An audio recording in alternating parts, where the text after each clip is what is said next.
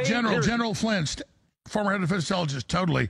They're pre-programming massive right-wing terror attacks. I'm looking for false flags. They are totally signaling that. What's your take on that? Yeah, I mean, so it's not just these false flags. It's what they're doing to you. It's a bunch of things. I mean, you're going to see that there's executive orders right now for a climate emergency that gives this President Biden warlike powers. We are already looking at what they're doing in Eastern Europe. I mean, there is going to be a shift in the economic system of the world here that this administration has bought into. That's this digital currency stuff.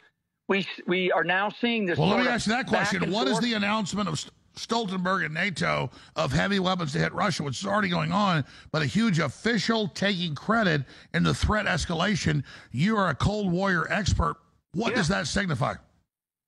Yeah, what it signifies is that one of the things, and I had a conversation with a very sharp buddy of mine this morning, that there's a possibility that we'll see a false flag in a NATO country in Eastern Europe that then is blamed on Russia, and that gives them the authority. Then it gives NATO the authority to basically call for Article 5 and start to fight back. And now it's NATO against Russia, and we're back to we're back to a Cold War that's going to turn hot between the East and the West, essentially.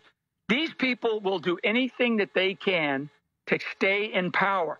They're looking for big excuses to stay in power and to shut the election down in November. I believe that. I believe that more in my heart today than I ever believed it, and especially after, because I believe, like a lot of people, that I never did believe. I will say that I never did believe that Trump wasn't going to be found guilty of something.